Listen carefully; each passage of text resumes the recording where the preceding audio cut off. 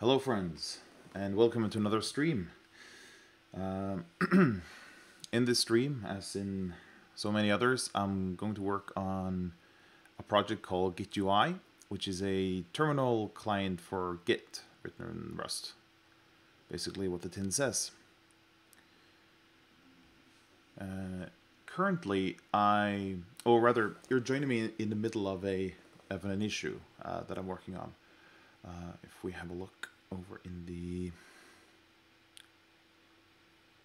issues of the repository. Let's see, where is it?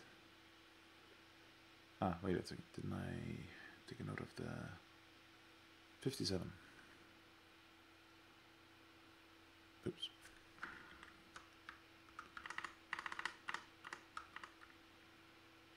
Uh, 57. Yes, this is the one. So, what this tries to do is basically change the way that key bindings are set up. Hello, Bear Duda in the chat. Key bindings are set up in the application. Currently, they're hard-coded, but what we want to try to be able to do is rebind everything, basically through a config file. And this is partly because some, me included, want basically Vim bindings, and it's just a nice feature to have, basically. So I've already started some of the work, and I think that I have in my notes some way that I thought I could solve this. Yes. Yeah, okay. So let's head over to the, or I can actually run the application once, just to show what it looks like. I can also see that I haven't upgraded to 144.2, but that's probably fine for now. Let's see. Yes. Let's build this and see how we do.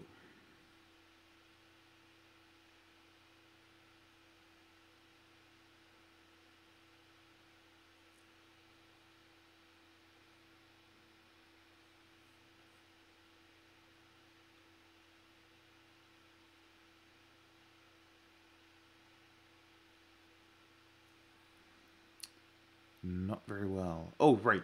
That's probably because I don't have any running code yet. That's, yeah, that's unfortunate. Okay, so, oh, this has not, oh, sorry, that's the wrong key shortcut. Let's bring it back. Here we go. Oh, okay, this is overridden down here, I think. Let me just get, no, not this. Color scheme font. No? These fonts are not the same size. But they should be? Why is this not scaling properly? Well, this is a fun exercise. Okay. Let's quit this and see if we can get it working correctly. That one.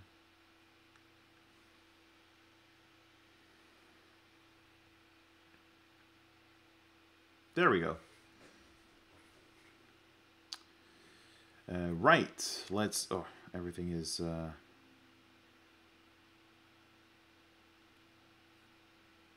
What's this then? Sure. Enable Rust plugin.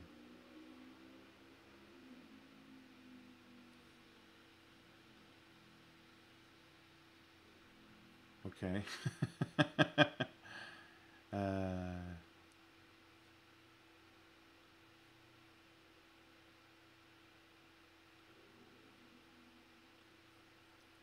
Right, so this is fun.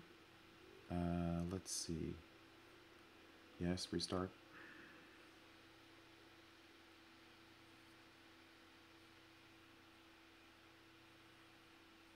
Reopening files.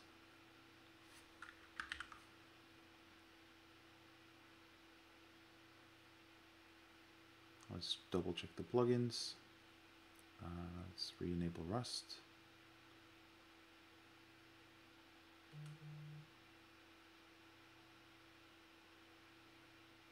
Ignore unknown features. Okay, there we go. Now we're getting ready. Right, okay. So, I have a bit of a problem. Because I kind of like the existing structure that is already set up, where we use this key event, no, rather the key event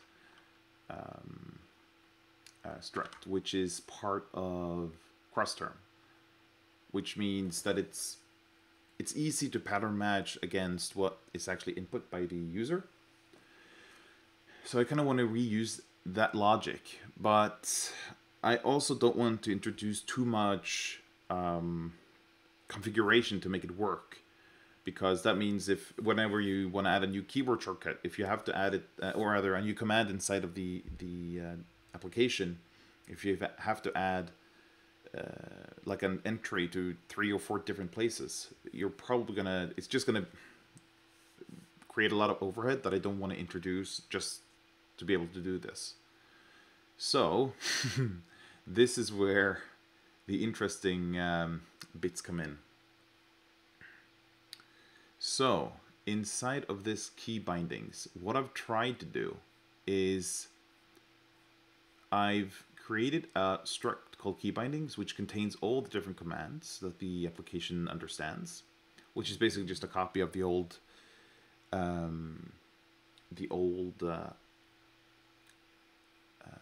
definition over here. So for example, with no modifying keys, if you press a 1, go tab 1, for example. So for close, the close command is signified by the escape key, or we could have something with modifiers. For example, this, if you want to amend the commit, you press A with the modifier control. If we do a save in here, does it? Okay, maybe if we... Oh, I thought it would... Anyway. So that's basically what I've redone here. But what I also try to do is make it serializable with SERDI in a somewhat straightforward way. So you want the file to be human readable and also editable. So we can have some kind of, or ideally we don't want any kind of what should I call it, complex or obscure way to edit it. So the problem with these key event things, they are partly at least defined by using bit flags. So if you hold down the control key, cross-term uses an internal bit flag structure to signify that. So that would mean that you kind of had to use like a bit flag thing in the config, and we don't want that. So we have to translate from some kind of config, I don't want to say syntax, but some kind of config format to a different, and into the key event thing for cross-term. So that's what I've been trying to do down here, where, let's see, I tried using proxy classes and stuff inside of SERDI to make it work, but SERDI turned out to be a bit more clever than I anticipated, so it didn't work very well.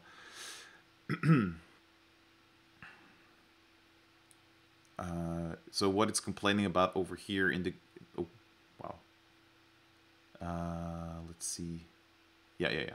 So what it's complaining about over here is basically that I don't have implemented the right traits, because I'm using the proxy type feature in SERDI, where if you have a type that you want to serialize, but SERDI isn't implemented for that type, you can use a different type which looks the same, has the same fields, and say that this, my own defined type, is basically the same as this other type that doesn't implement SERDI, but you can use this as a template and serialize the other thing.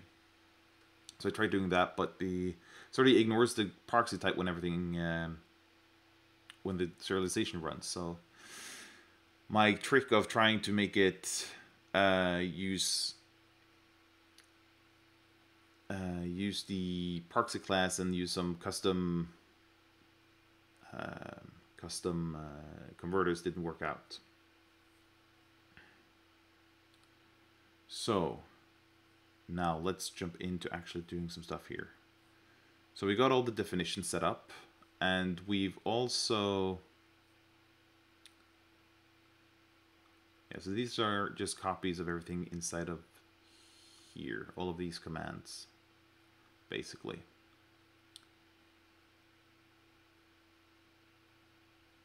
And I also set up this SERDI attributes, which says that instead of using the key event serialization, if there is any, I can do this. So this, yeah. So if you have SERDI included in cross-term, the SERDI feature, it will implement serialize and deserialize. So that works automatically. But what I'm saying here is, instead of using the built-in one, use this type or this struct instead, which I've defined down here somewhere, this, which has the same fields as the correct one, or the cross-term one, but I can control some parts of the serialization, or that's the intent at least. And if this, for example, if amend commit is not defined when deserializing, just use this default value instead. So all values will have or all fields will have a value. So that's what's defined in here at the moment. So if amend is not set in the config file, it will go here, amend commit, and then set this as the default value instead. So that's not what it's complaining about. So this defines that key event def is actually the serialization definition of key event, and this is where a lot of the stuff starts making trouble, because what I tried to do is use this keys struct, which is defined down here as a kind of proxy type, you might say. So whenever whenever you serialize key event definition or key event def, don't serialize this class or this struct rather. What you actually want to do is convert this struct into keys, which is defined here, by using into, I think. So create a keys from the key event def and serialize keys. And when you deserialize into keys and then use key event def from to serialize to convert it back. So this defines what the structure should look like when it's serialized, while this is the key event def is the actual type that's being serialized and deserialized. The problem is, however, I've also defined this as the definition of this other struct, which is it's remote because it's not local to this project. It's the remote as it's defined in cross-term. So when SERDI tries to deserialize anything, it deserializes into the keys struct, as I said it should do. Then it tries to use key event from keys to convert the deserialized key struct to a key event struct. And that does not work. So that's what it's complaining about here. So key event does not implement the trait called from key bindings keys. And I tried cheating my way around this, where I would implement into for keys, but Rust didn't like it like that, so that didn't work.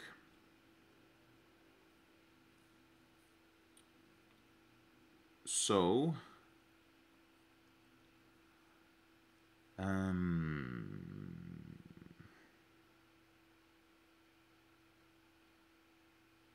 okay. I have two possible solutions for this.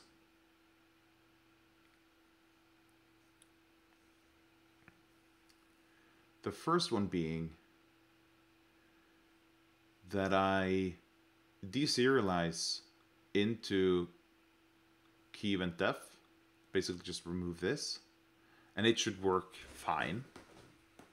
Then I convert everything from this to the key event.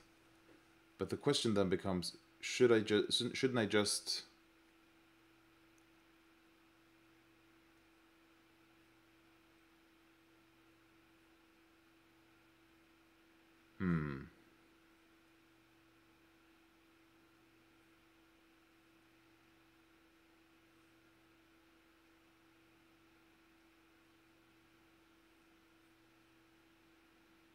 No, it doesn't.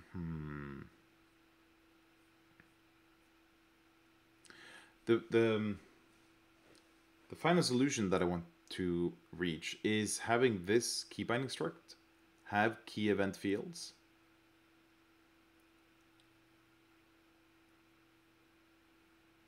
And these key event fields can be used directly. But I don't want any complex steps to get this working. I want it to be as easy as just, if I wanted to add a new key binding, basically, I could just do this and rename this part right here and this part right here, and that should be it. Yeah, and of course implement this function. That's already 3 things to do, but it should be pretty obvious what you need to do. You copy one of the previous ones, and you basically copy this other thing too.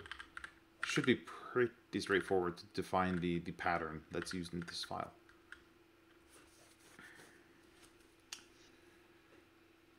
But actually getting that working is not as easy as I hoped it would be.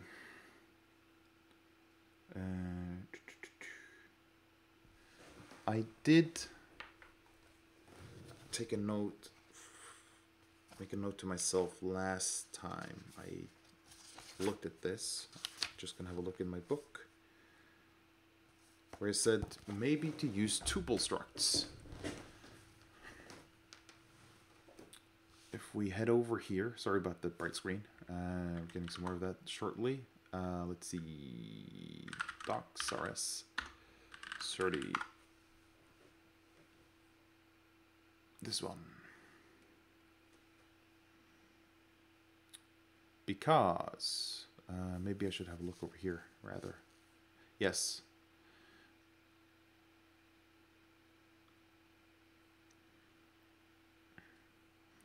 Because what you can do is use one of these. Tuple struct. Use 3-step process. Serialize field and end.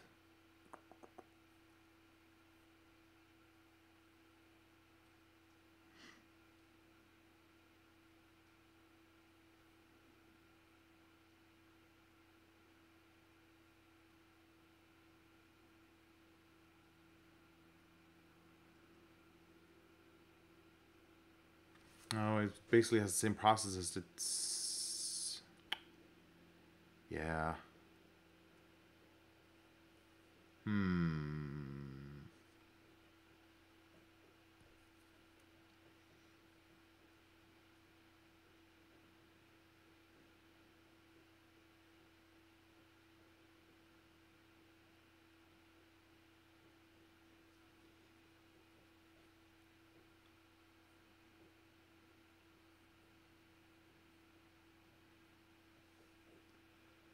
Yeah, so this is basically what I was looking at last time, where I was looking into custom deserialization logic to be able to deserialize everything.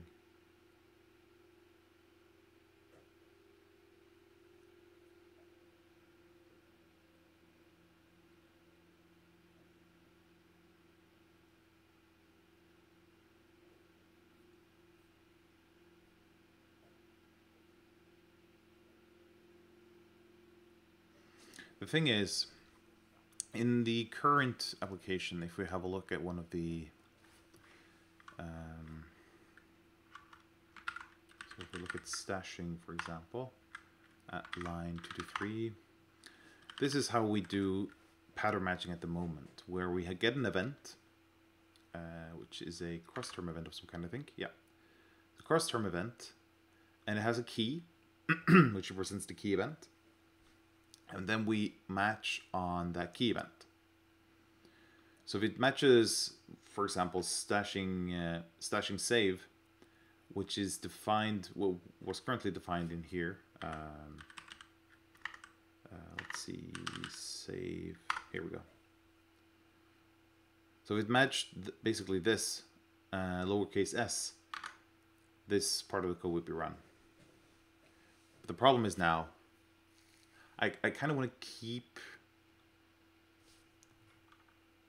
keep this possibility. So instead of saying this, you could probably just reference to key bindings, some instance of key bindings, and dot save stash, and it would do the pattern matching against that.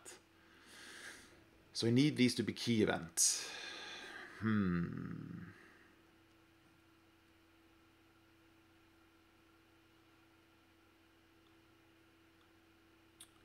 So let's see if I remember this correctly. So if we have a look at the field attributes, whenever we use with, which is documented here, we'll use module serialize and as a serialize with function and deserialize. Right. So when using this with, we can define our own custom deserialize and serialize functions, basically. Which is fine, except that it's a hassle to implement.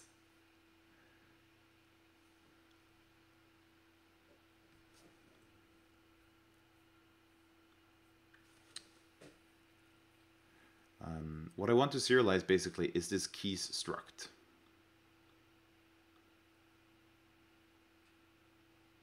Which contains a key code, which is just defined in cross term. So it's in enum, which just defines a set of different keys on the keyboard, and a modifier, and the modifier can have any of these combinations. So whenever writing this in the config, you just write, I want something to be Control Alt and F, for example, and that will work out.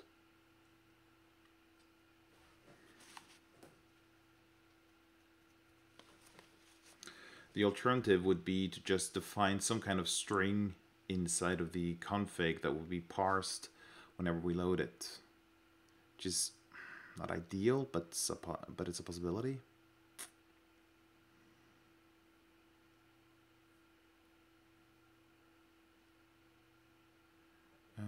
Let's see.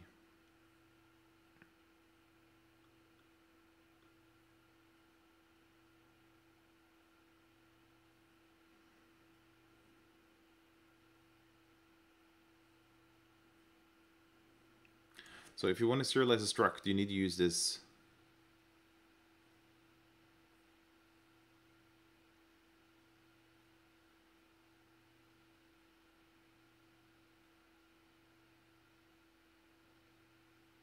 You need to use this kind of logic where you serialize each step. Okay, this might actually...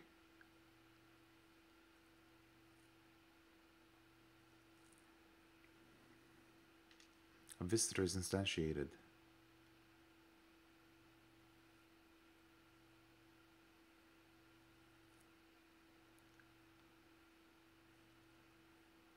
The deserialize calls methods on the visitor in order to construct the desired type. Here's a visitor. Deserialize a primitive I32 from a variety type.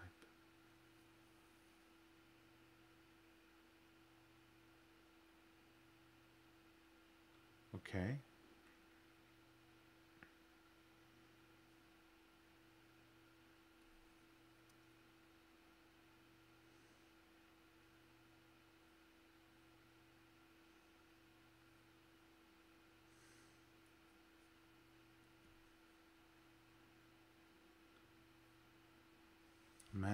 Manually implementing, yes.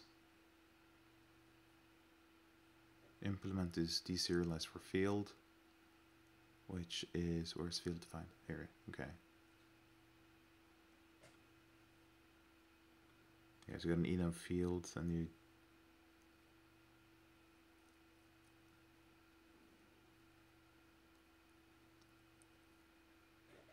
visit string, then you match it with that, okay.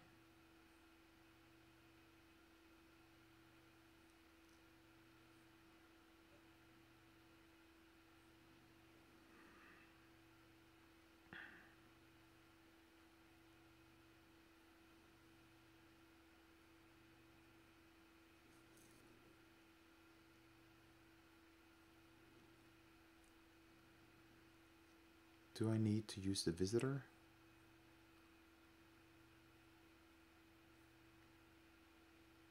To construct an instance of type.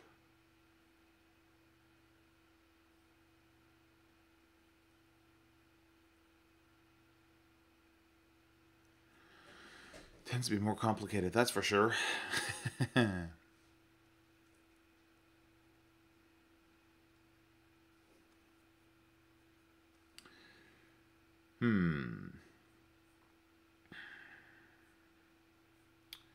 Okay, as a first step, maybe we should just...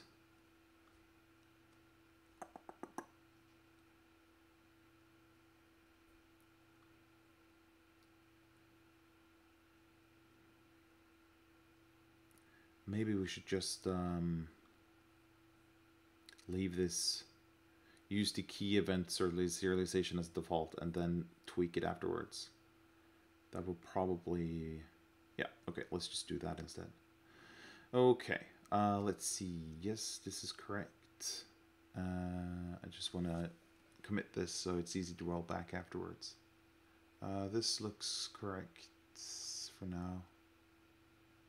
And we've turned on the sortie feature.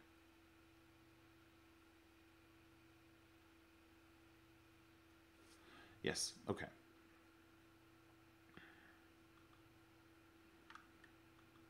So let's just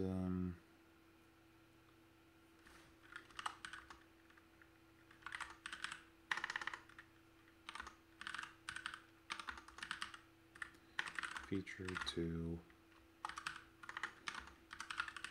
cross term.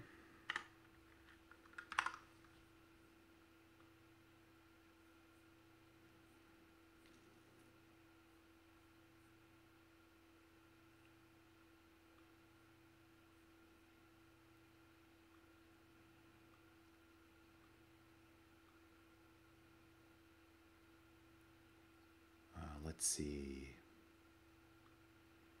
Let's just do all this in one big one. Add key bindings.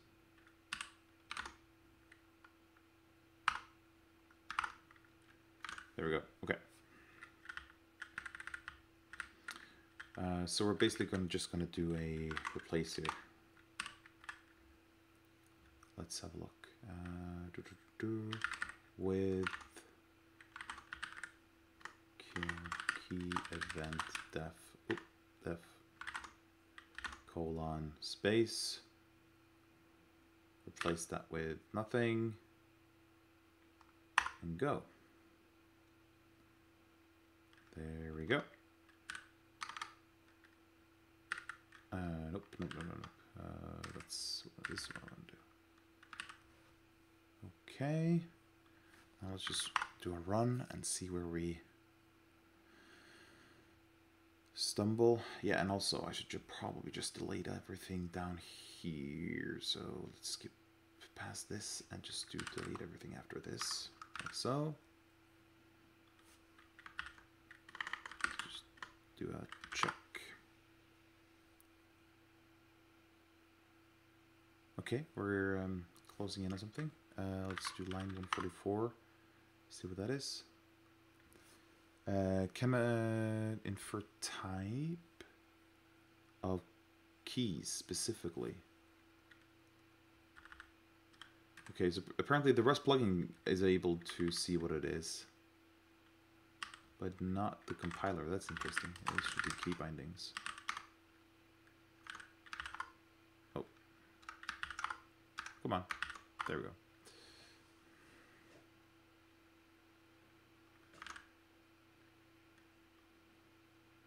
Unused imports, key code and key modifiers. Yeah, that's probably right.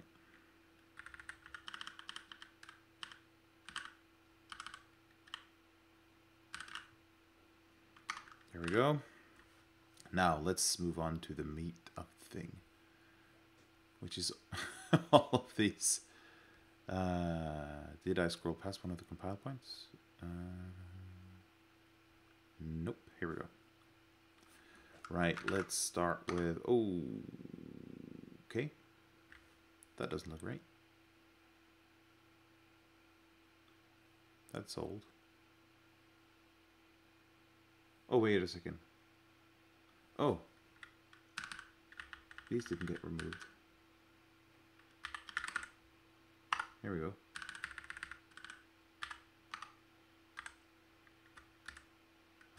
This one, and that should be all done.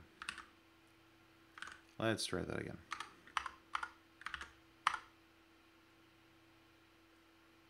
There we go. Okay, let's do status rs. At this point, we just need to fix all these references to where I actually like to start from the beginning of these. Let's go all the way up here and rather start with app rs line 167. Right, so we need to instantiate one of the key bindings. Ah, yes. In theory, that should be able to do here. Right. Let's see.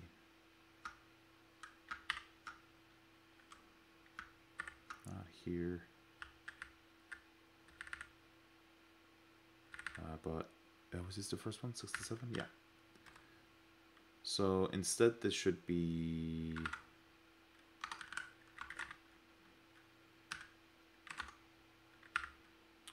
self dot key bindings, and this is where I messed up the thing over. Let's see here.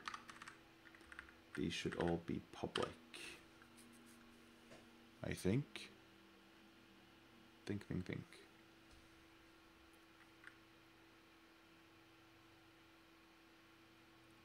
Yeah.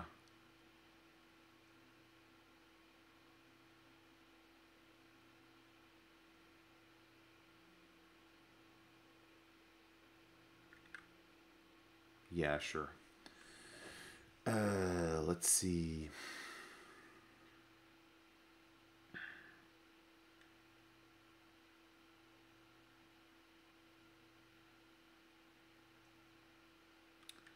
Let's just make a macro out of this. So I'd rather go to the start, insert pub before it, and go 2 down.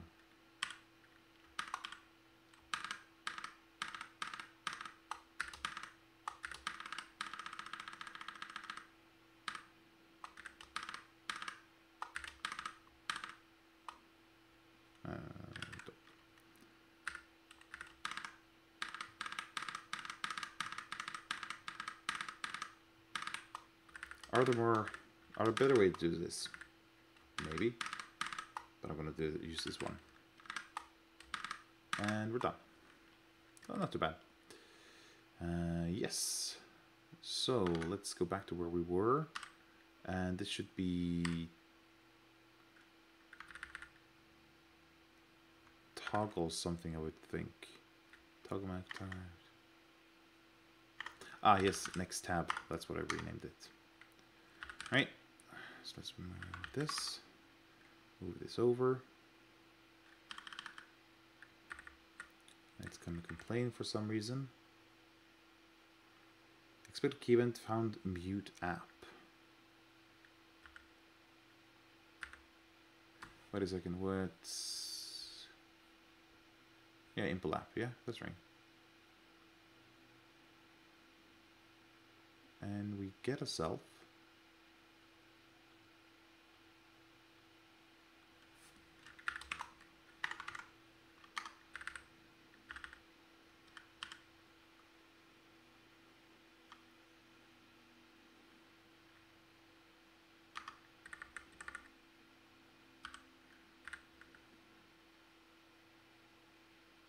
Why is it complaining? Is it actually the... Let's see if the compiler will be complaining too. Oh yeah, it seems so.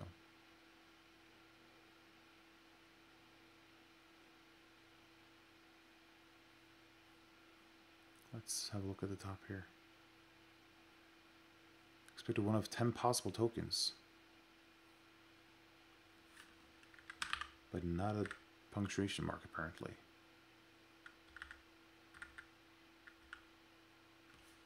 Okay. Yeah, probably because it's not... Can I find unit struct or unit... No, okay, that's not one.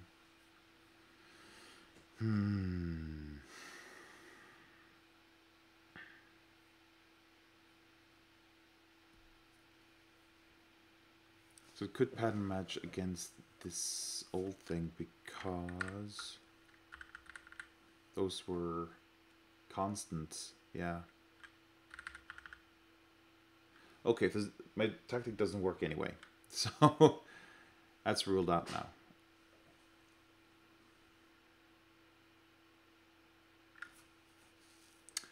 So instead, let's try to think of a way this could be solved that's better.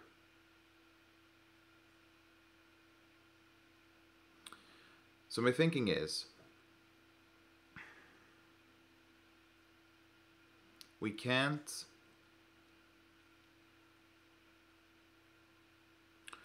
use pattern matching directly. So what we instead could do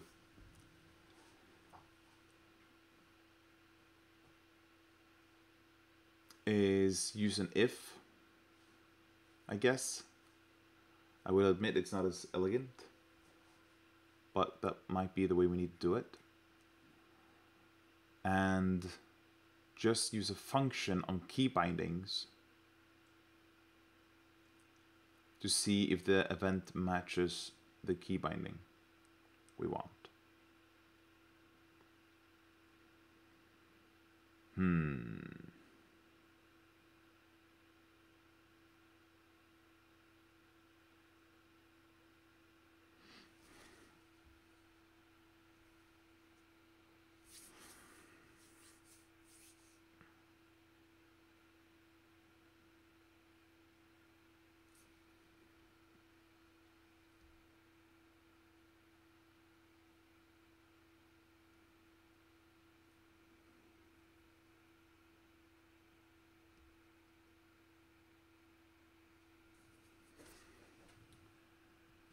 So what we want to do is go here and let's just take these two files, delete the changes, go back in here, go to key bindings, and we want to change this.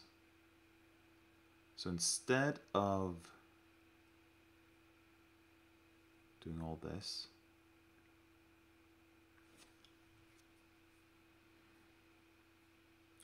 I think we just want to use this.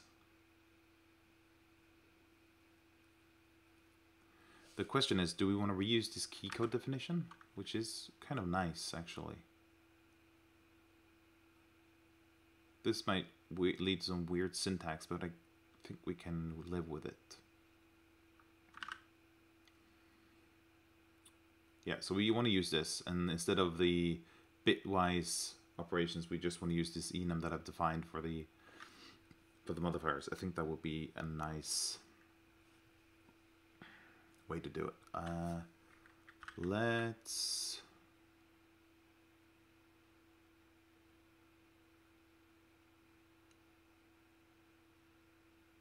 see.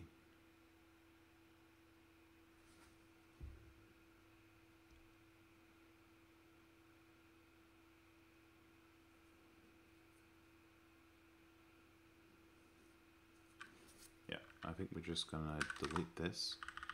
I'm gonna keep this. We will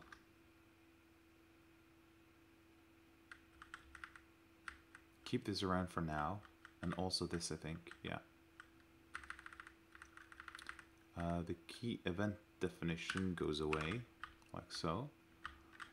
This is all just implementation details. We still want to remove the with thing. But this time maybe we just do until the comma, like so. Replace that with nothing. That should take care of the multi-line too. That's all cleaned up, nice. We would still want this default thing though, because then we can deserialize to like a default thing. But we want to change these key events. So let's do this.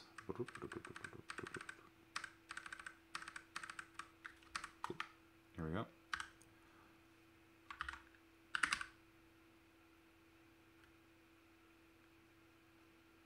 Yeah, let's change these to keys, like so.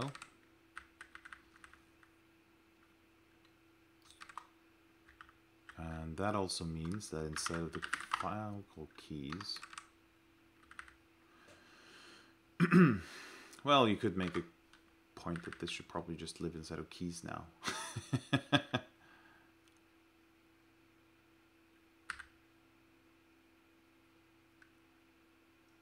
Yeah, let's just move this. Let's see, we put this at the top, I think.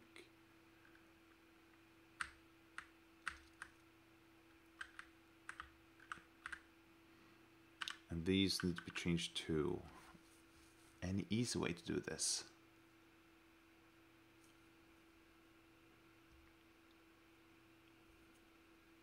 No, I don't think so. Oh man, this is going to be a lot of work. A lot of repetitive work, that is. Well, for all the no mod ones, that should be pretty straightforward. Let's have a look at these two things. So these transform keys into key event. There might be some useful logic in there, but it's not going to help us now. Okay, let's try.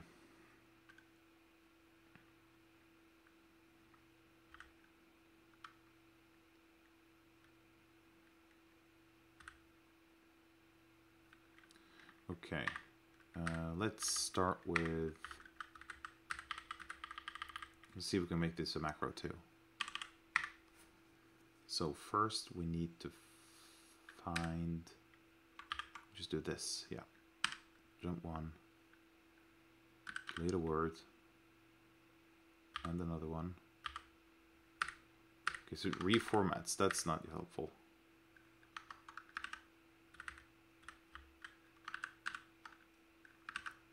Okay. So now we're... Okay, now we're gonna be, yeah.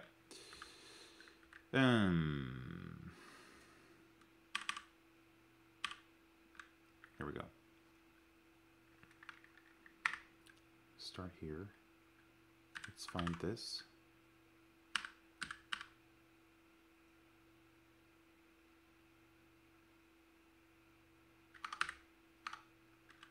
Yeah.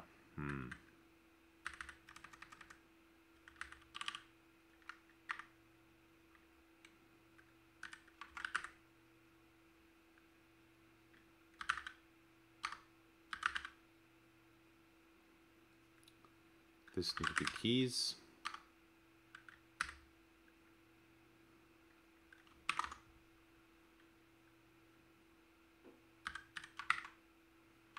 This will be keys.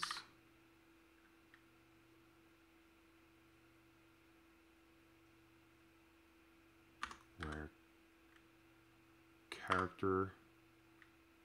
Oh crap, that doesn't work when I do it like this.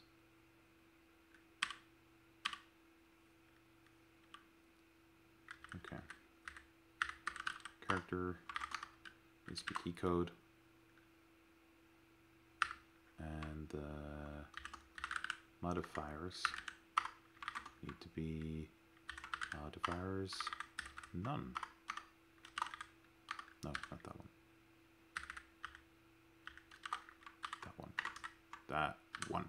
No, come on. There we go.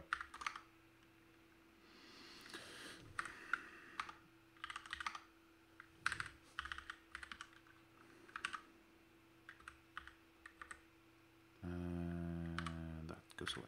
There we go. Now we're happy. Because this is what we need to create. So let's see. Let's try this.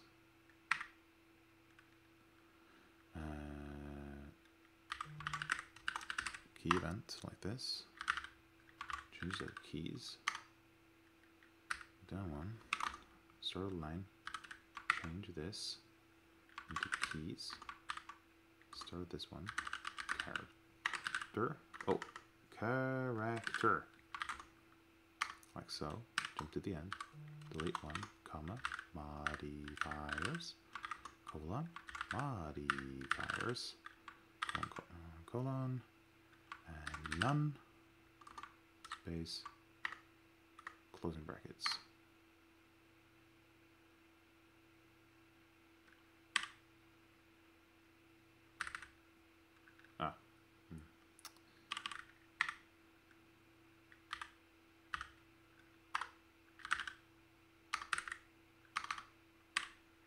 Let's see.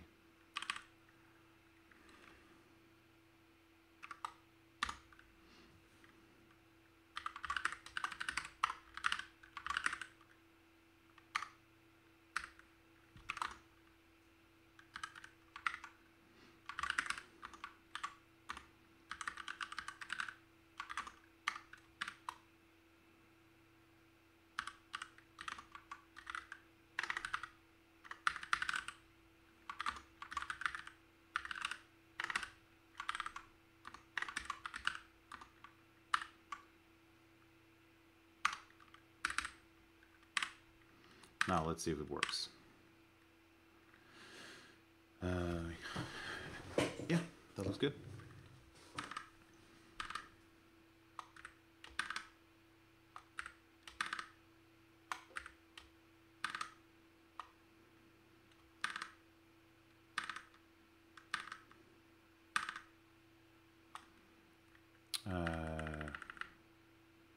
Forgot about one thing. Oh no! Let's go here and just reset this file. I forgot about something complete. Very important.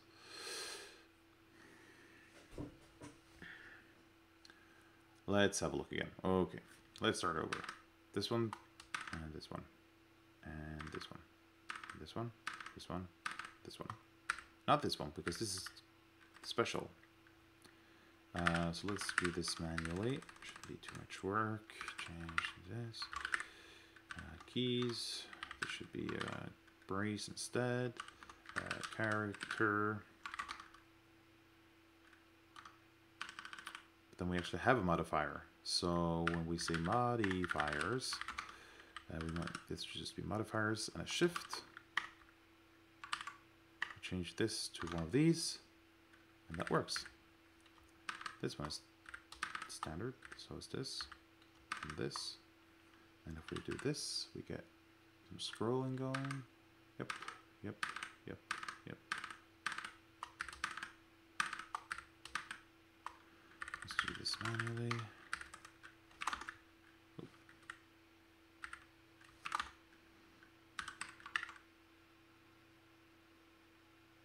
Uh-huh.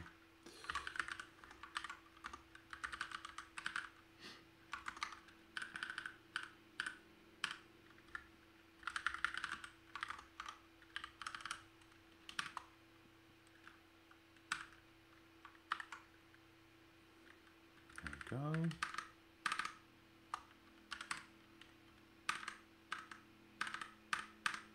Oop.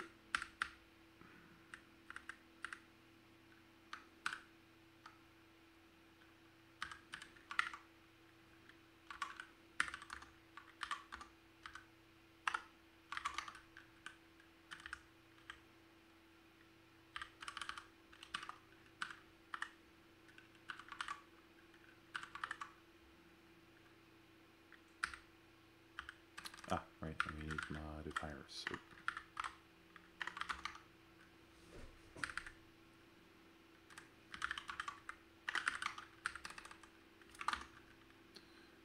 Let's see.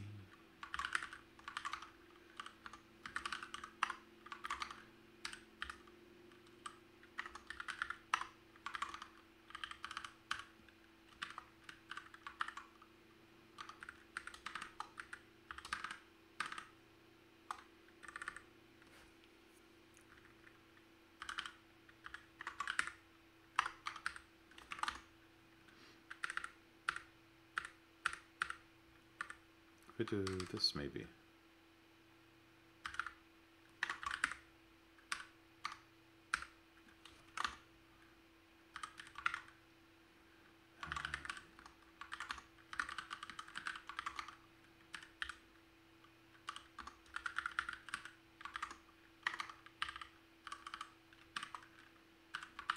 There we go.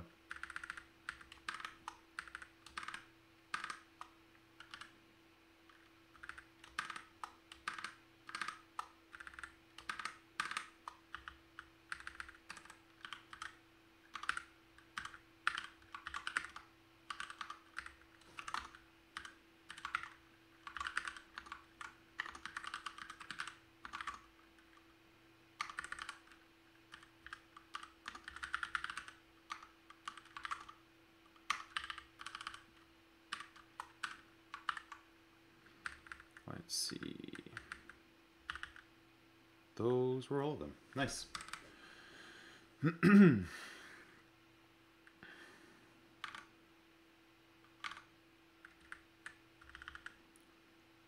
All right, so we got these going.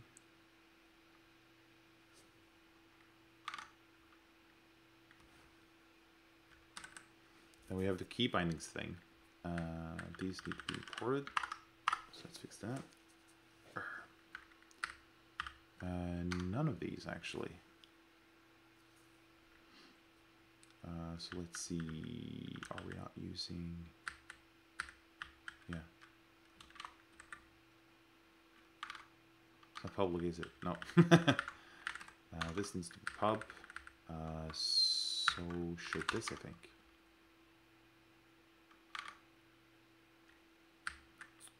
But why are we defining all these in different place?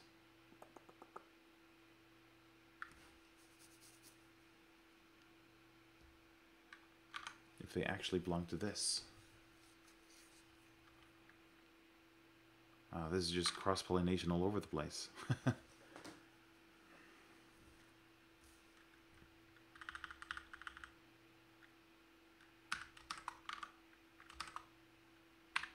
Gonna do this instead. I've just decided. Yep. And then we are going to have a look at... Yeah, do we need these anymore? I don't think so. What does Serde say for default field attributes? Default. Let's see. Yep. So supports this straight out of the box. So let's just do for every line substitute. Yeah, I should probably find just doing keys.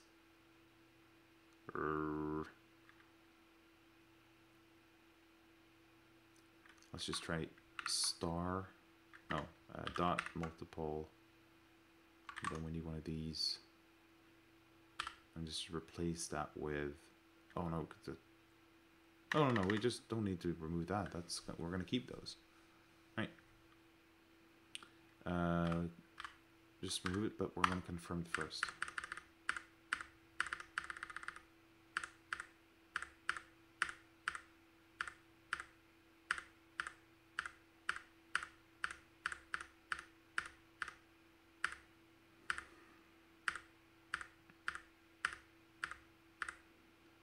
Yeah, nice. Okay, so these are all defined down here. So that's good.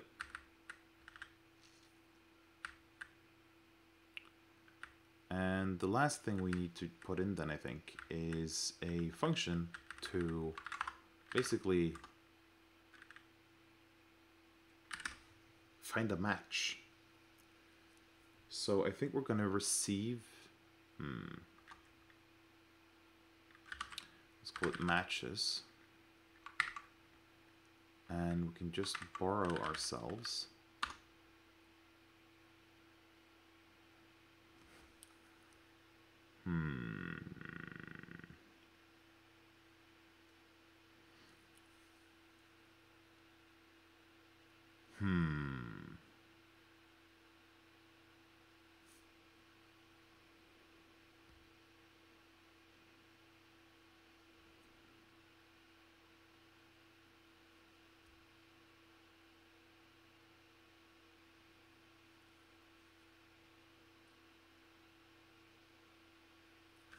Or maybe the matches thing should be on the keys part itself, maybe.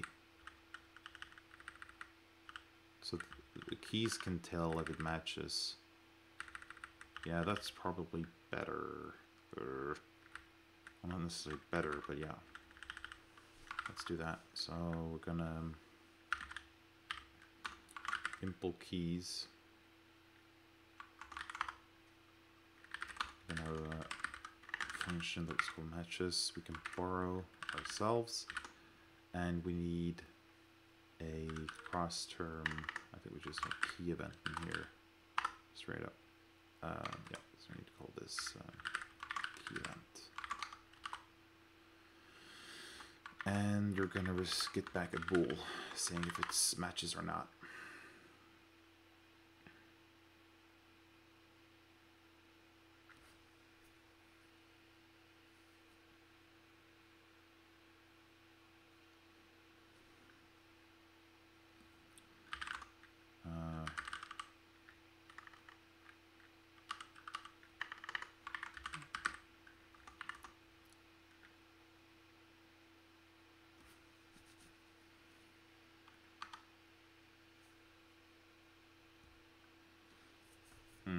Let's see.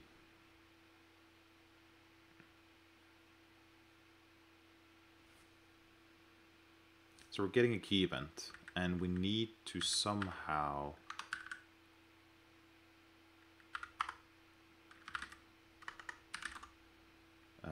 translate that key event into a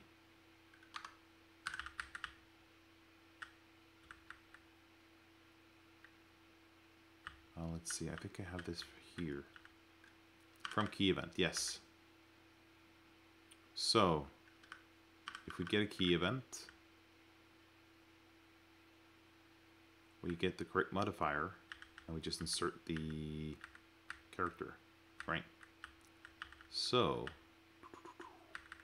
let's grab this, all 36 lines of it, and just paste it in below here, I think. That should be good. Do this.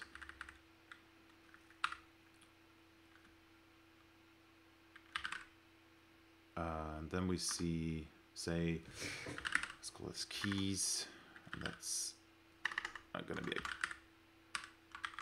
keys from key event, like so.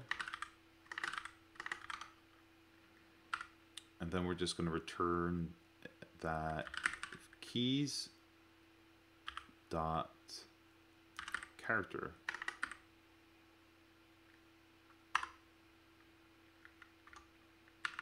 is the same as self character,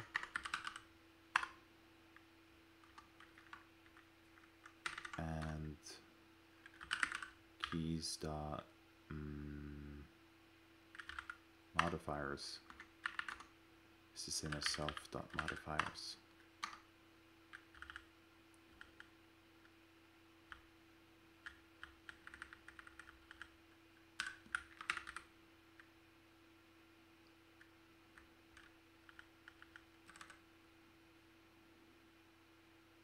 Yeah, let's try that, see how that works out. Let's do another check. Okay, so it looks like... Right.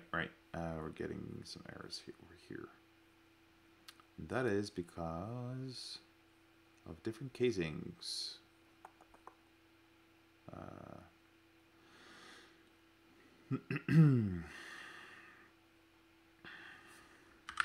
This is shift. Let's see.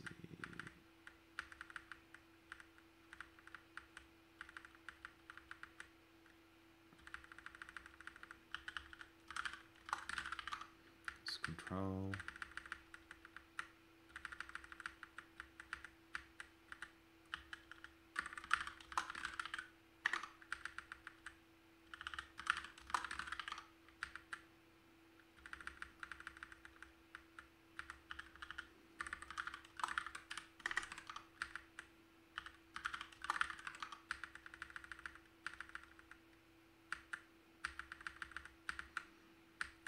Come on. There we go. And yeah, that should be all of those. Let's have another check.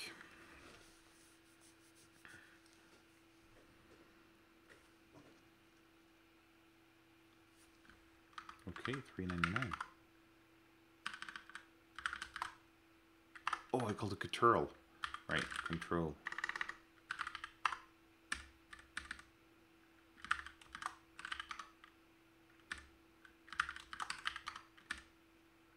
There we go. Okay. Then we got another error at 178.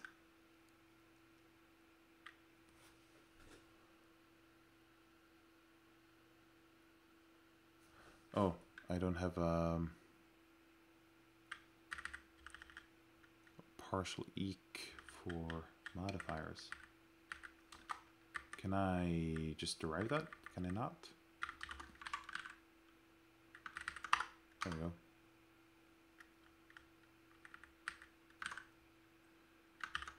Do another check. Okay, now we're getting closer. Let's see. We're getting some import warnings. Let's just clean those up. No, I don't until this one. Yeah. And then instead of keys, yeah, this is basically just an empty file at this point. So let's just delete that. No, that's not what I wanted. Let's see. cancel.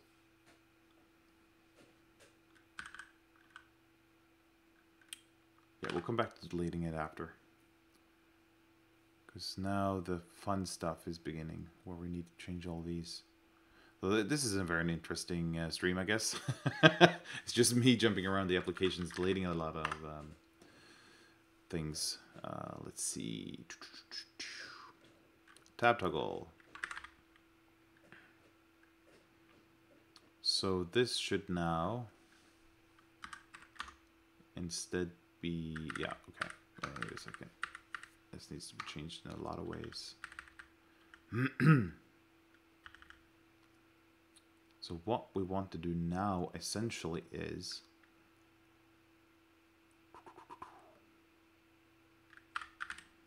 if self key bindings, and this is the thing still, we need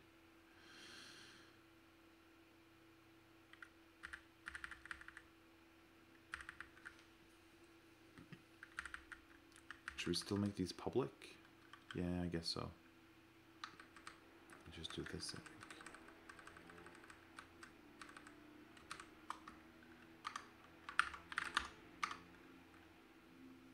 There we go. Key bindings dot next tab matches K. And if it does, let's run this logic. What's it complaining about here? Oh, right, necessary predicate. Jumping between languages is not always easy.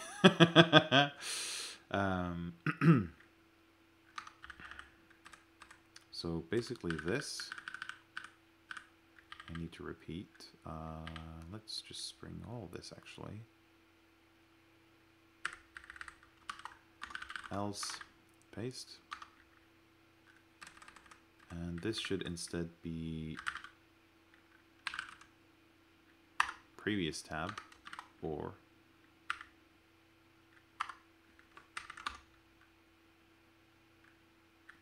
no. Come on. This one.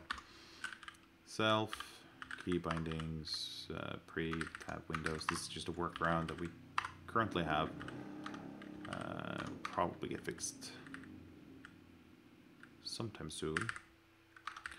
Yeah, then we're gonna run this, and then we're gonna take this line, paste it in here. Gonna have this here.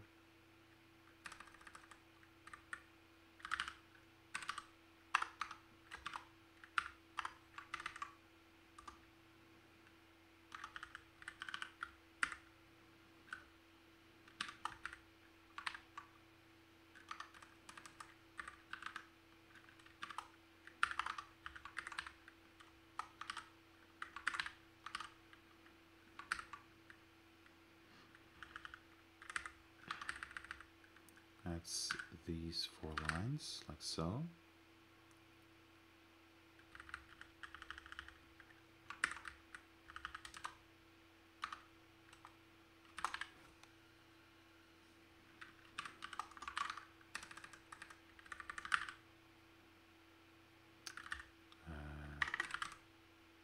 Toggle command bar.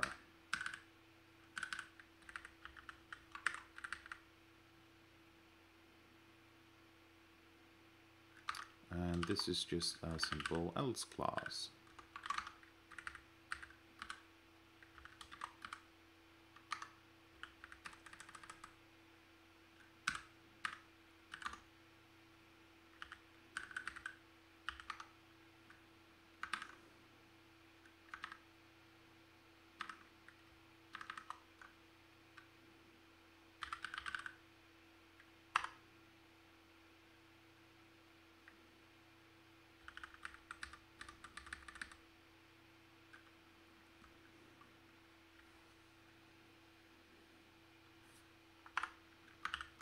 Let's see how we're doing. This is a lot.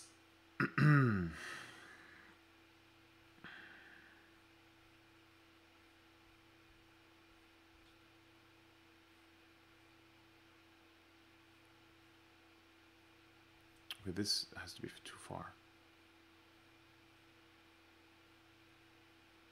Just a ton of errors.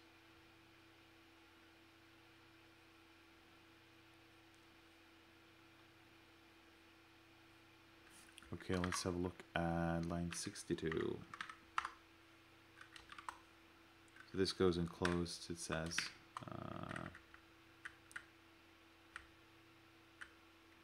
Guessing that's because of our new check here.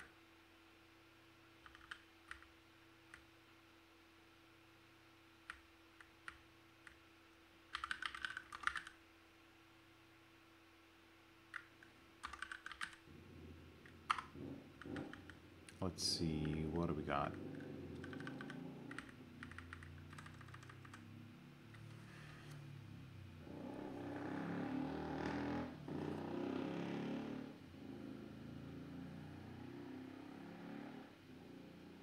So this closes this one, but we don't close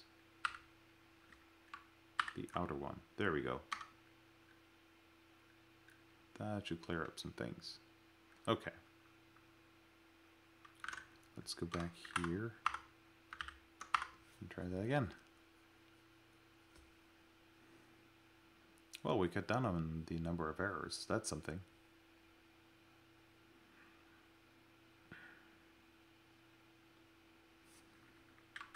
$189.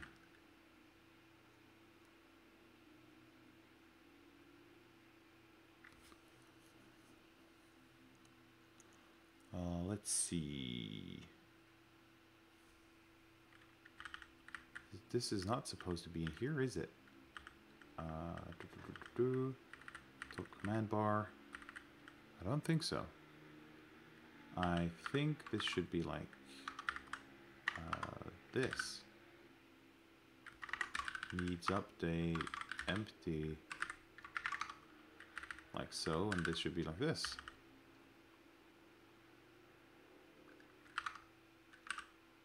Is that right? Let's see in here. Yeah, there's the else clause you basically just have needs update is to be empty.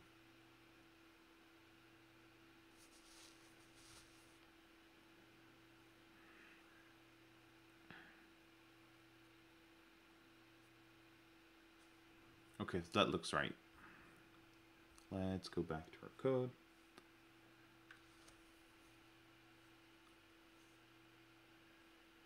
Let's see. Next one up is line 316.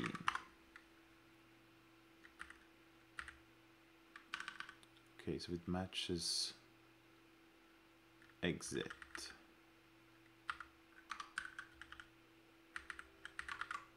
Basically. So instead this would be if self.keybindings.exit matches E. Yes. Run the block like so. Then we got 3, 4, 6.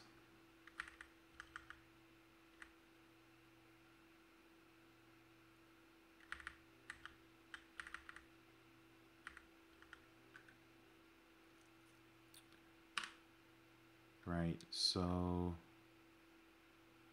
let's just remove these, I think, first. So if self.keybindings tab 1 matches K,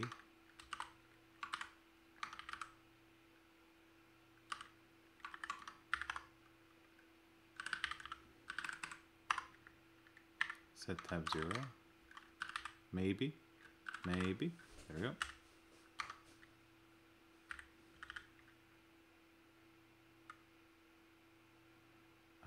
Let's just do this.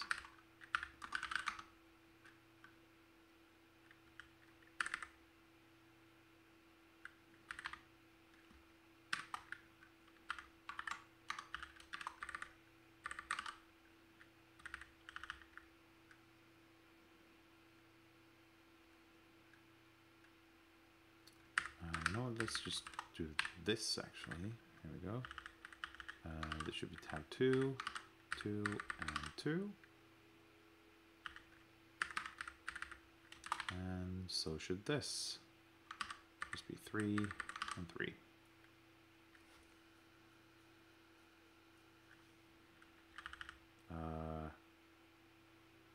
What did I do now? Oh wait, this one. This should be 3. This should be 4. There we go.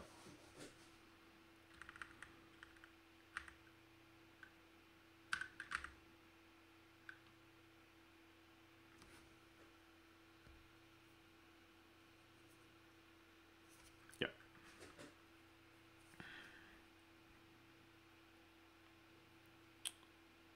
What else have we got? This should be all the changes needed in app.rs. Let's have a look. Oh, this can't be good. We'll have a look at that after, I think. Let's scroll up here and have a look. Ooh, right. 190. Oop, that's not what we want. Oh, no, no, no, no. This is not what we want at all.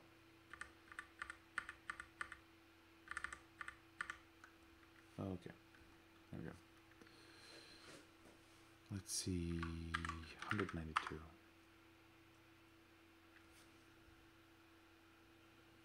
New flags is not found in scope.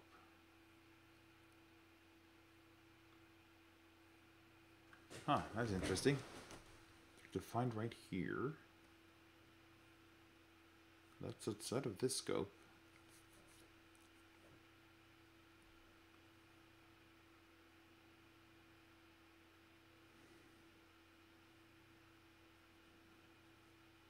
I'm just going to assume that's an error for now and move on to line 276.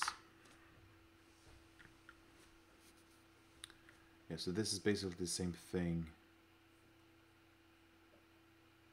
So let's jump to this. Remove that. Go back. Remove this. And say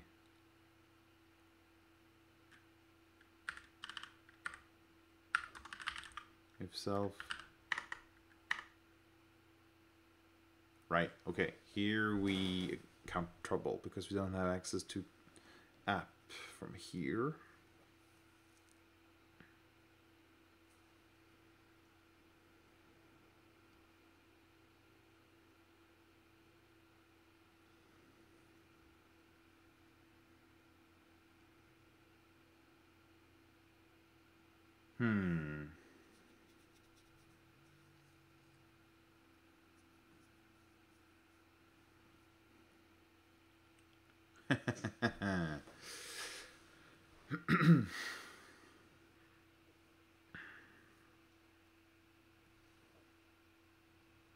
How do we solve this then?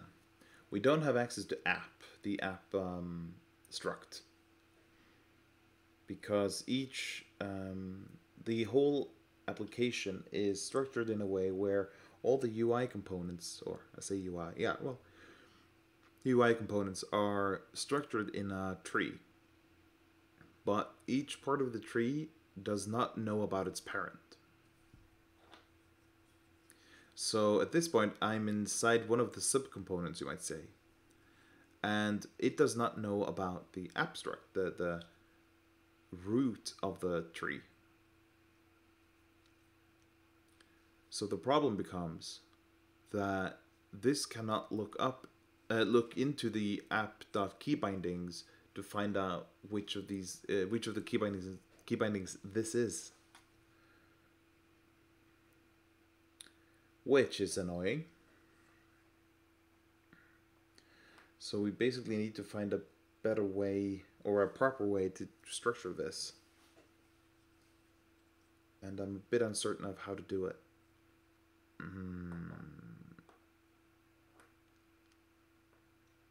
The simple solution here would be some kind of global, but I really don't want to have struggle with all that. So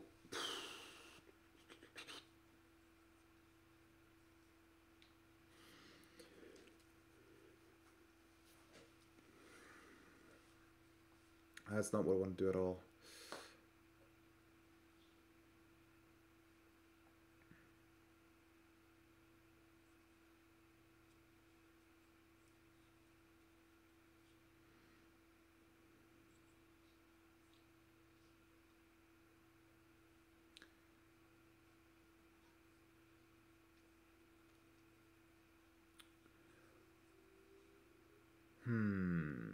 One solution could be passing down the key bindings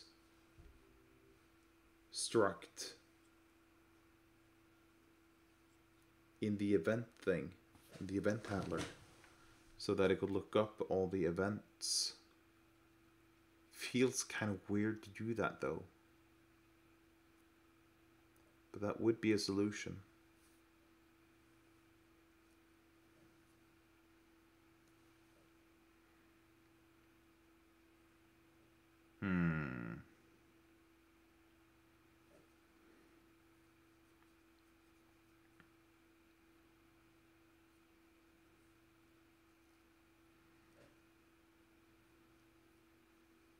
The optimal solution would be for each component to be able to basically define their own events.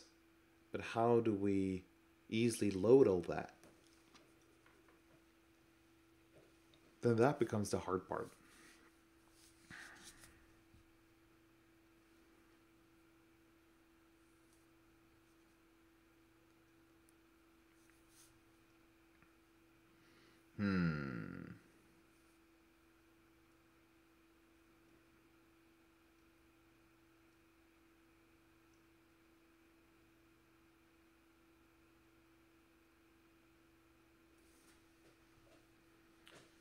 That's an interesting conundrum. Because events at these, or rather the key bindings definition goes from being something constant defined by the application to being something loaded dynamically at startup. And that brings with it a whole, all kinds of problems.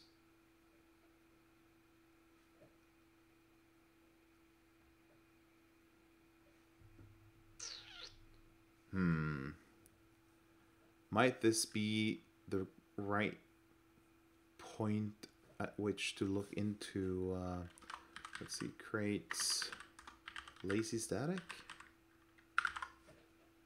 I've only seen this used a few times, and I'm, what's it called? Like this? There we go. A macro for declaring lazily evaluated statics in Rust. That kind of sounds like what I want.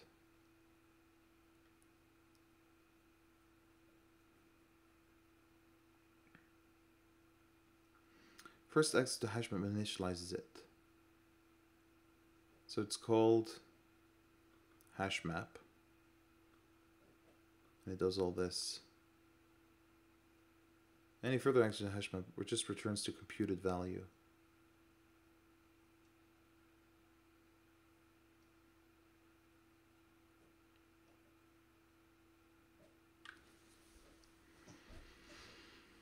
Let's have a look in the docs.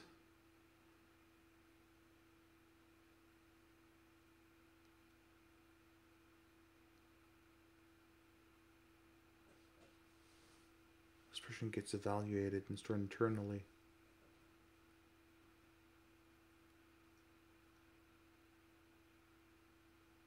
If you have multiple lazy statics that depend on each other, can return do reference to the same object. The problem with these there's some static ref variables that generally the same property as a static variable.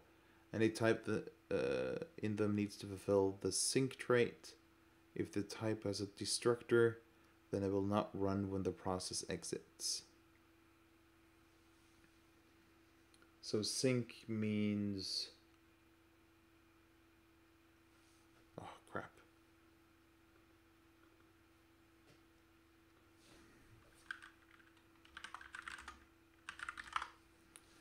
So I hope you realize this means just me that I'm not too clever. It is safe to share references between threads. All right.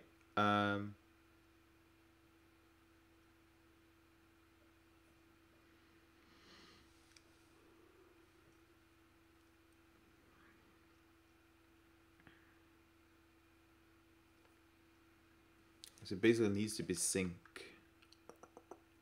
which means it's thread safe. And in a kind of way it is, in that it doesn't really change after loading.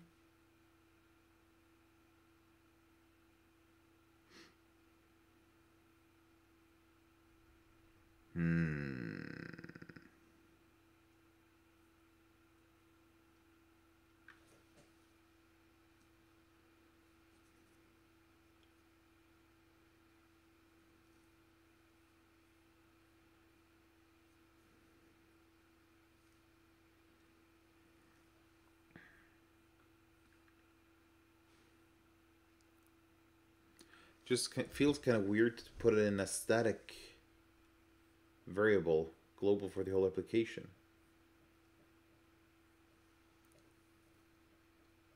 Not inside the actual application object, but or the struct. But on the other hand, this is not really shared among all the components as much as it is just the root of the application.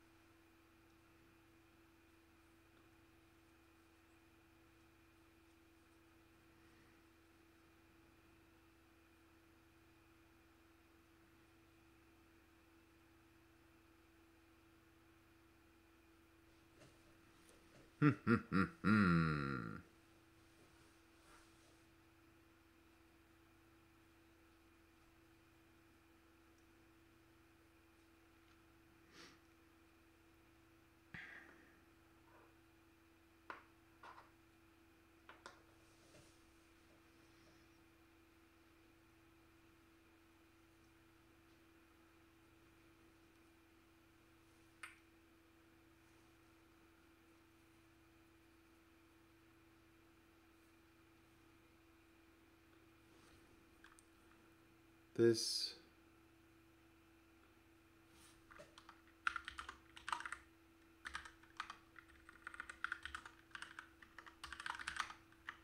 guess I need to do this then, but then keys also need to define these. Aha. Sure, this is...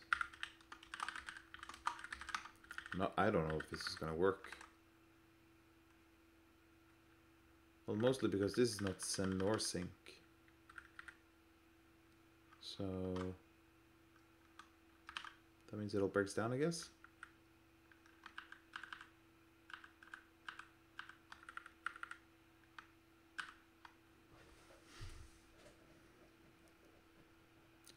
Hum. What's it called again when it's a...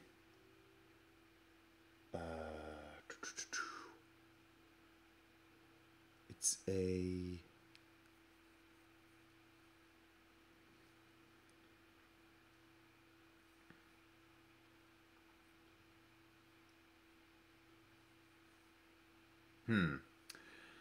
Right. So this this ended up deadlocking again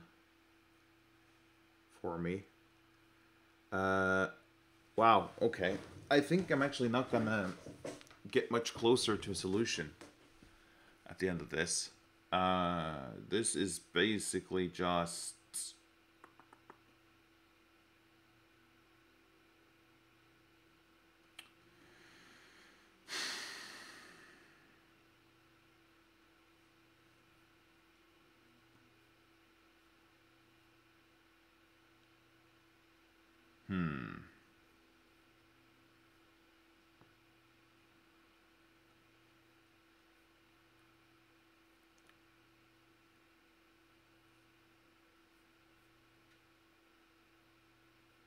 I'm not really sure how to pass that down through an elegant solution other than having the event function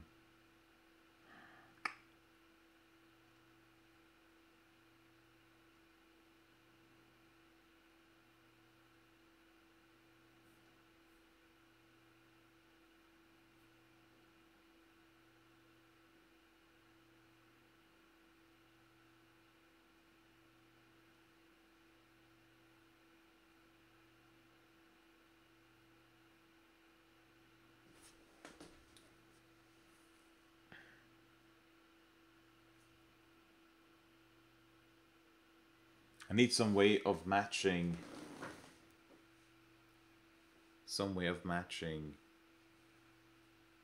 a command which is known by the component to a dynamically loaded key binding.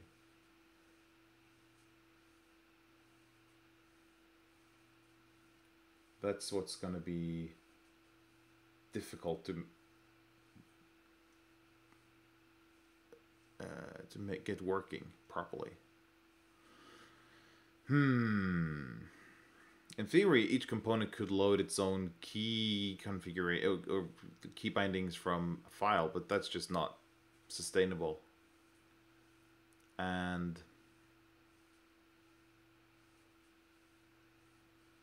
yeah, it's just not going to work in the long run. That's a simple fact of it. But a component knows what commands it needs to run or to react to. So how does it easily match those commands against the events that are passed on by cross-term? That's the difficult part.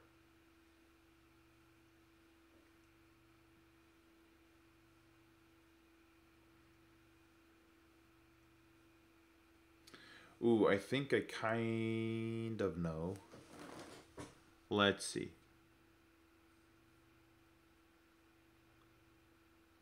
This event. Where's this defined? That's a cross-term event. And if it's a key, then we check the key codes. What other key, mouse, or resize? Okay.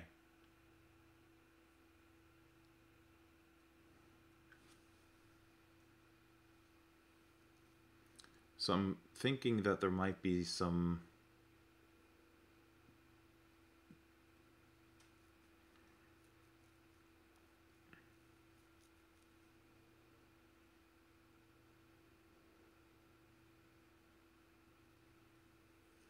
let's say there were some kind of lookup, you might say, where it does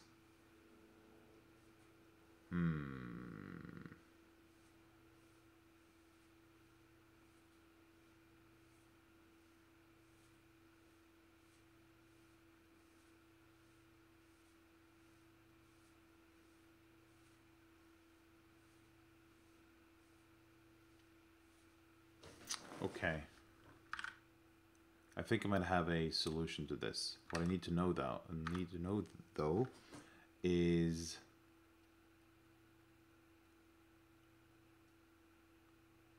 where does this...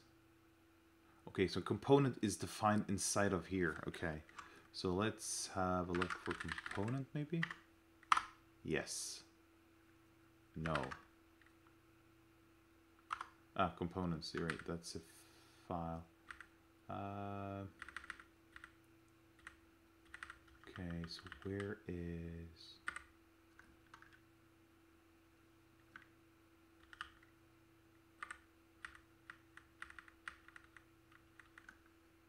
Where is component itself defined?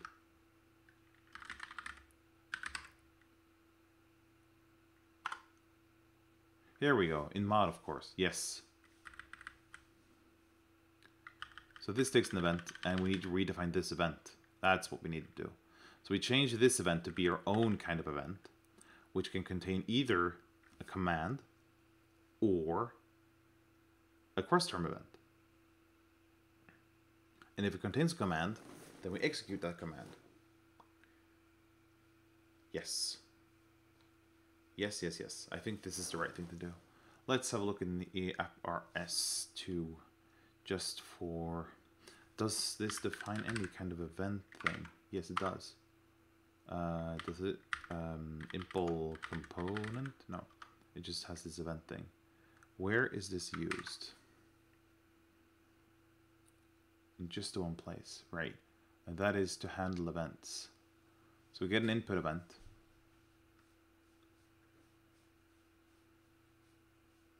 And if the input event is a state event, then we do that.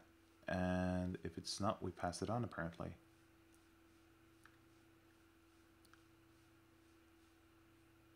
Wait, where does this match? Yeah. That's the input event. So if it is state, and if it's not state, is this kind of event. Right? Then we pass that on to app that event.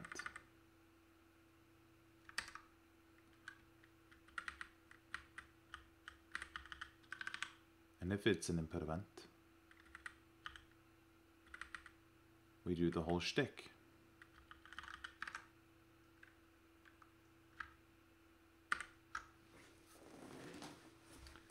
Right.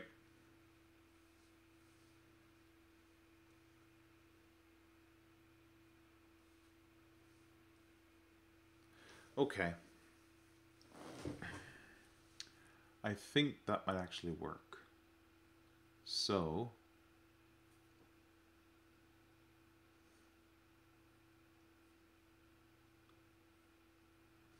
let's go back a bit to here. No, here.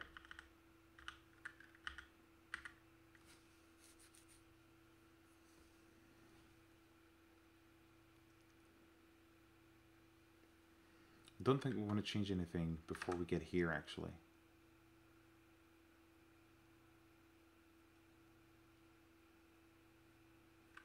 And the question becomes, do we want to define that in...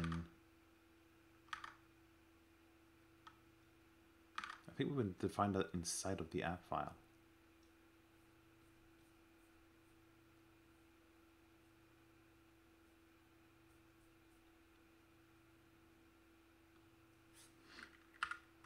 So we have an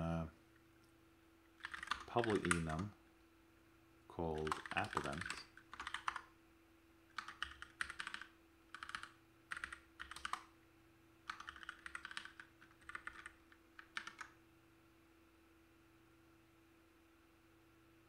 The type name event is already defined in this module. Really?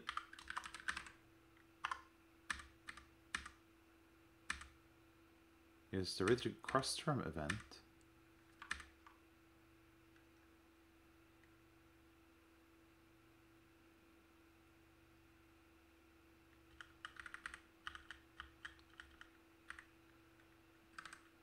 Okay, so we're just gonna do this for now and say that enum event, it can either be a command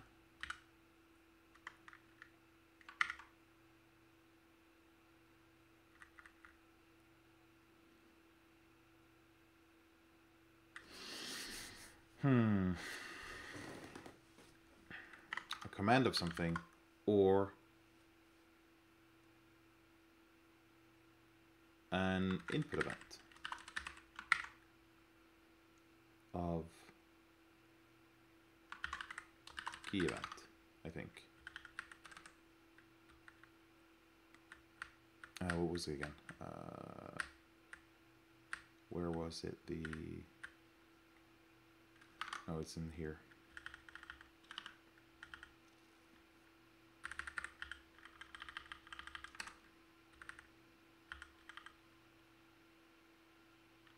No, it's cross-term event. Right, so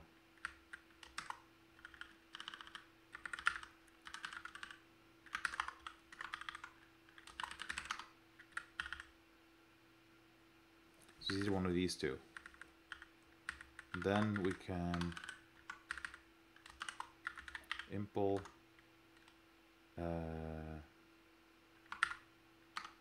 Is it into or from you should implement? I think it's into.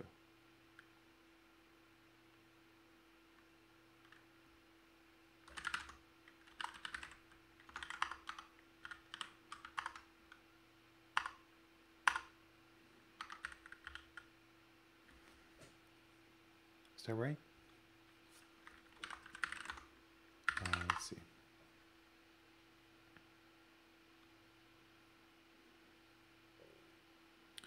And one should avoid implement into and implement from instead. Okay, the other way around. Let's delete this one and import from.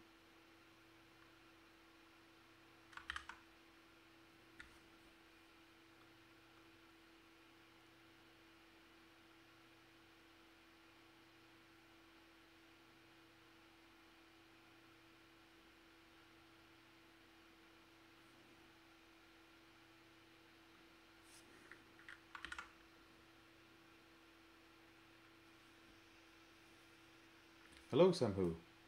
Into needs to type into for something. Yes, but I want to implement from instead as per the documentation where it. Oh yeah, right. Yeah, because you get into for free if you implement from.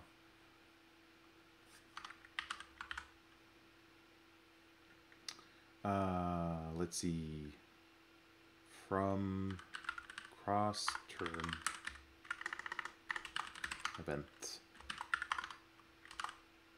And then we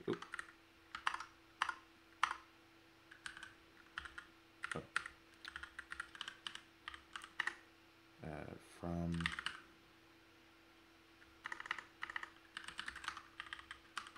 event, which is a cross term event.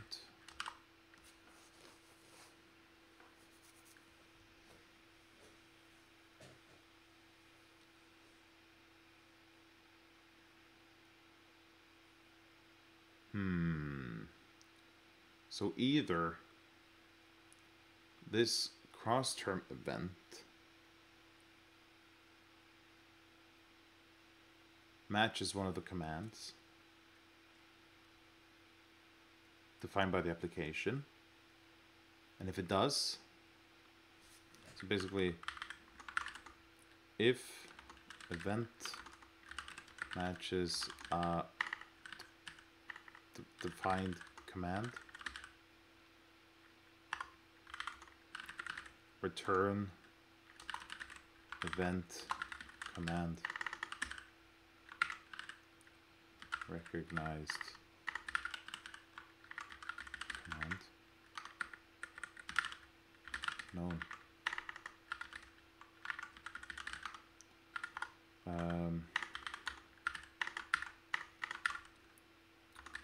If not, return event input event of event.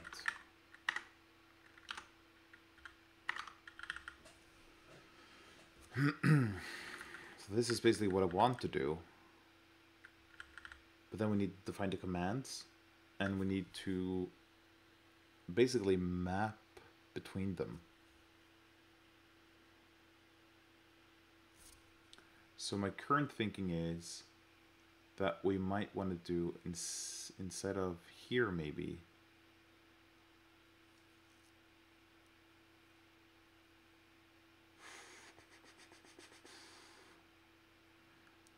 this should be an enum with all the possible commands, and then a map between the enum and a keys thing.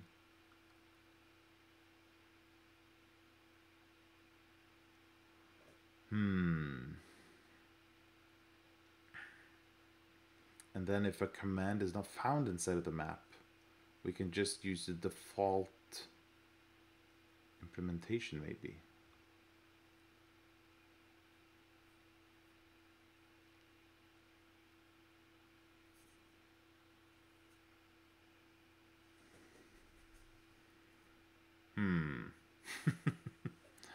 Well, that completely changes how I handle this.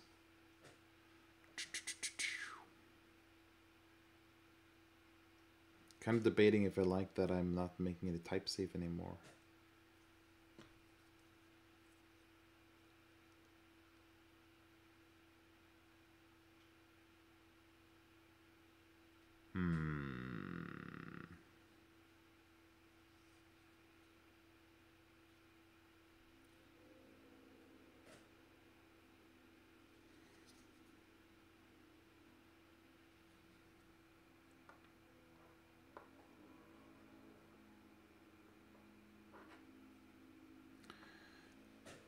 So what I'm saying is that if I recognize some kind of keys, I should get a command back.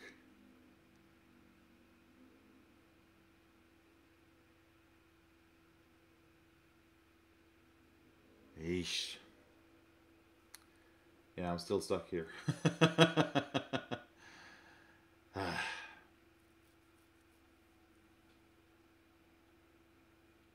Still pretty stuck. You know what? I'm actually going to end it here for tonight. I'm pretty much running in circles, and I'm not really sure how to solve this yet. I thought I had a solution, but I'm not really happy with any of them so far. And yeah, I just need to think of a way to solve this in a somewhat elegant way. And it's currently not surfacing for me. So to basically reiterate the problem is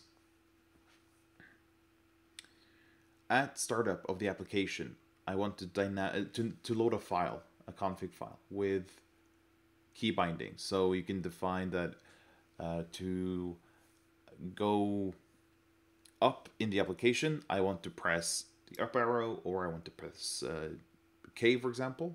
I want to be able to define that in a file. So I need some way to kind of do a map there between a command, go up, for example, and a keystroke, K, for example, or Shift Y for some reason. Totally up to the user to decide. Then inside the application, I need to be able to recognize when the application receives an event from the terminal, basically, that a key has been pressed. It has to be able to respond to that key press. The problem is the whole app is structured in a tree structure where each component or visual part of the application is inside of another component all the way up to the root node, which is the application itself. Each component doesn't know about its parent. So if I load the key config and store it in the application, the subcomponents beneath the application will not know about those key bindings. So I need some way to access them from all levels of the tree, the component tree, but without introducing ugly code. The simple solution is to just pass down the key bindings from the top root and all the way down through all the levels. While that is possible, it's still a bit strange that each level of the application or each level of the component tree needs to know about all the possible events that might occur. It should only know about its own commands that it knows how to execute. So, for example, inside of this component specifically, we have... let's find the right place. Oh, here we go.